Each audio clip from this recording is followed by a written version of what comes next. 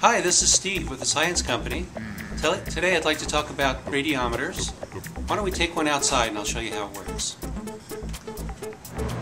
Here we are outside in the bright sun.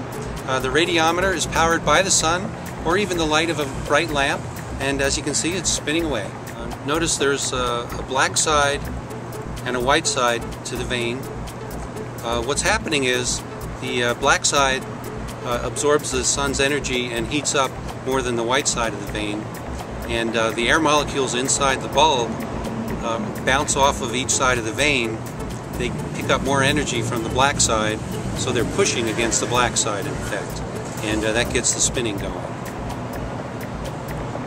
So that's our radiometers. You can find these on our website, sciencecompany.com, and check them out. They're a lot of fun.